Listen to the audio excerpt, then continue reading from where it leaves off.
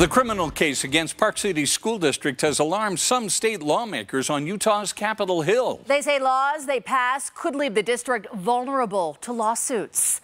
Fox 13 News political reporter Ben Winslow has the story.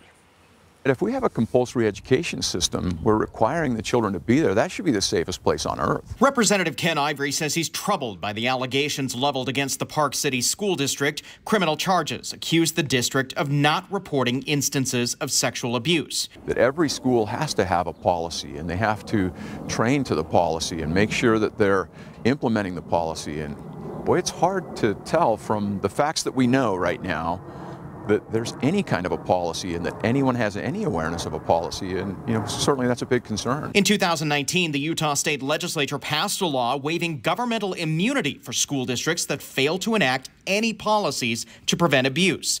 That means school districts can be sued and be liable for damages. That may come out, but based on what we've seen so far, it seems like that would clearly be indicated. In a statement, the Park City School District Board of Education says it takes the allegations seriously and prioritizes the safety of students. They ask for the process to play out before assuming negligence or bad intent.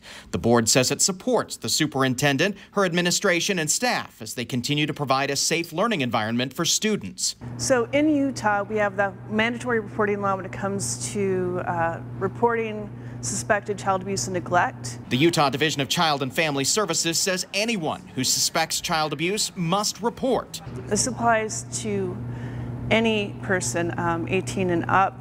There are certain exceptions. For example, attorney-client privilege, unless there is a chance that there could be someone in immediate danger. There's exceptions for clergy in specific cases of, say a confessional. Data provided to Fox 13 shows police are the top referral source to DCFS for abuse investigations, followed by family, medical professionals, and schools.